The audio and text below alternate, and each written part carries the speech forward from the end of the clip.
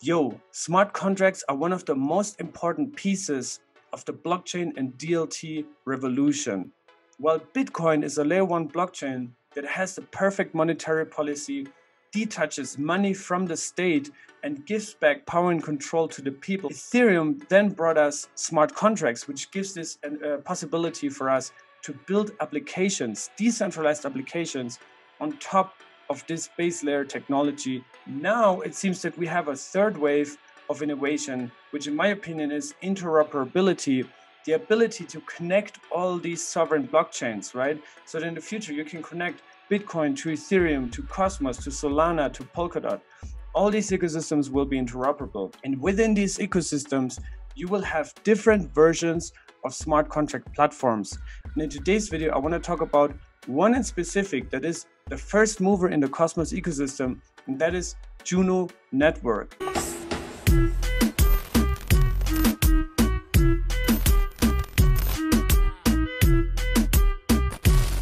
Boom. So Juno is an entirely community-driven layer 1 smart contract platform within the Cosmos ecosystem, right?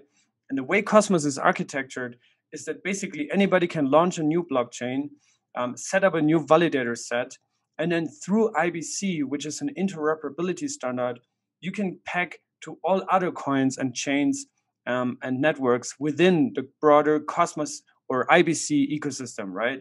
So this is the whole point of Cosmos in the first place.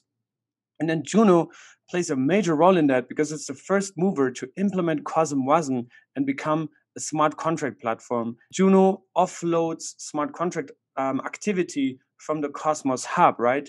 The Cosmos Hub is a chain on which Atom is residing, but it is mostly there to become this most valuable security source for the Cosmos ecosystem and also to provide interchain services. Maybe I can do another video on that. But Juno is primarily there to offload smart contract activity so that the Cosmos Hub does not become a smart contract platform, right? So Juno is a smart contract layer 1. That means it implements CosmWasm, and CosmWasm is a native smart contract platform that was initially pioneered and invented by Ethan Frey, who is now also co-founder of Confio. So Confio is basically the company behind this, the software development company, core, most essential company probably within the Cosmos ecosystem, highly, highly underrated. And CosmWasm enables you to write smart contracts in Rust, which according to Jack Dorsey, the founder of Twitter, is the best programming language out there. And then through IBC, the interoperability standard, which CosmWasm is obviously compatible with, you have this access to an entire internet of blockchains, right?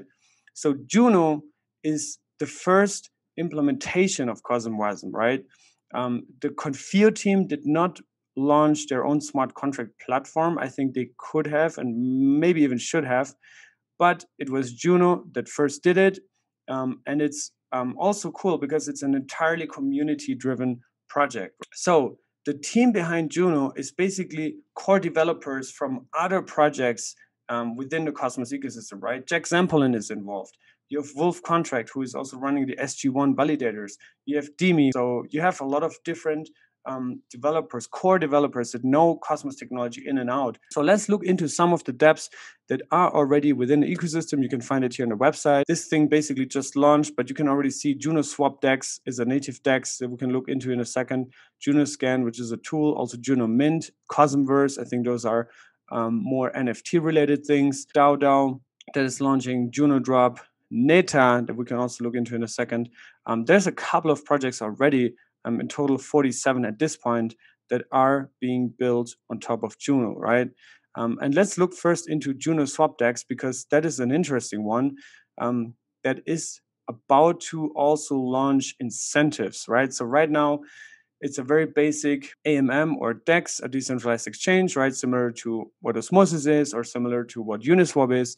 You can swap, you can transfer assets, IBC in and out, right? Deposit them onto the Juno chain. And you can provide liquidity, right? So you can see all the pools here.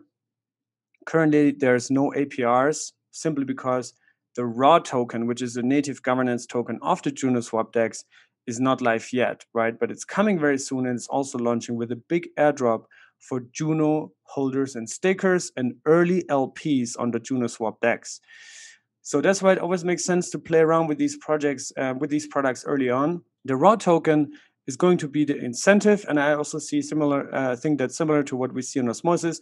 There might be external incentives through the Juno governance or through the JunoSwap DEX governance. Could be, for example, that let's say you're in the Juno XPRT pool, that by providing liquidity for Juno XPRT, that you would earn raw incentives, maybe even Juno incentives, and maybe even XPRT incentives, right?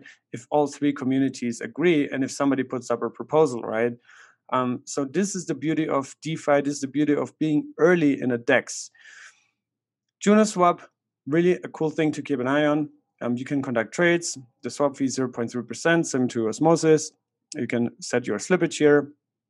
And yeah, it's highly recommended to play around with JunoSwap. Another project within the Juno ecosystems I want to point out is Neta.Money. They just had a governance drop, where you were airdropped Neta tokens if you participated in Juno governance, right? So yeah, you could claim them starting February 1st, 2022. So far, 31,711 have been claimed, which means that only 1,238 Neta will be burned. So that's probably like 99% already that have been claimed. Neta, I don't know too much about it. It's a decentralized store of value, ultra scarce, could become something like Ion, even though Ion on the Osmosis ecosystem is pivoting more towards becoming the base assets to mint synthetic assets on top of, but that's maybe a different video. Neta, however, has this scarcity. There's only, at the current point, 31,711 tokens around, right? Now, if we look at some of the statistics here, on-chain data on the Juno token, then you can look here at the Bro and Bro dashboard, which I highly recommend. And yeah, you can see currently here the Neta stats, because Neta is basically a smart contract built on top of Juno, and you can see the Juno stats. So Juno currently at $28.56, has a market cap of $1.17 billion, and staking APR of nearly 110%, fixed inflation of 40%. And you can also see the ratios of how many coins are, or how many tokens are bonded, how many are circulating, how much is the current supply, and what is the max supply, right? So max supply is 186 million tokens that will be achieved after 12 years, right? So the inflation rate is decreasing every year, starting at a fixed inflation of 40% in the first year, then it drops to 20%, then it goes to 10%, and then it gradually goes towards zero over a period of 12 years, right? So Juno gets more scarce, and the more utility is being built around it, the more the price has potential to go up, right? Because there will be organic buy pressure, as Juno is a native fuel of everything that is being built on Juno, right? All smart contracts. And all it takes is a couple of big dApps that really take off, gain strong adoption, and have product market fit. So Juno tokenomics are very, very thoughtful and really cool, in favor of the community, right? They started with a 47% of the supply stake drop to Atom stakers and holders. There's no seed sale, no private sale, no public sale. There was a whale cap. No exchange validated centralized exchanges were considered for the airdrop. Purely community driven. The core team holds 2.7% of the Genesis supply, which is vested for 12 years. So that's pretty low. And as I said, the core developers are pretty much known in the Cosmos ecosystem, right? So yeah, absolute legends in the space. They also held a talk at Cosmoverse in the Lisbon conference. They're always around at events. I just met Jake here in Denver. Yeah, they're just super active in the space. And if we look at DEX liquidity, we can also see that on Osmosis, which is the most successful AMM and DEX within the Cosmos ecosystem, Juno is the 5th largest liquid asset within that ecosystem, right? $9 million of trading volume in the past 24 hours, $55 million in liquidity over there. And yeah, you can also see a chart here, by the way, if you want. Price is pretty stable while everything else has been going down a lot. Juno has held really strong. just behind Luna, UST, Atom, and Osmo. All right, so here's some of the things that you can do if you're a Juno holder, right?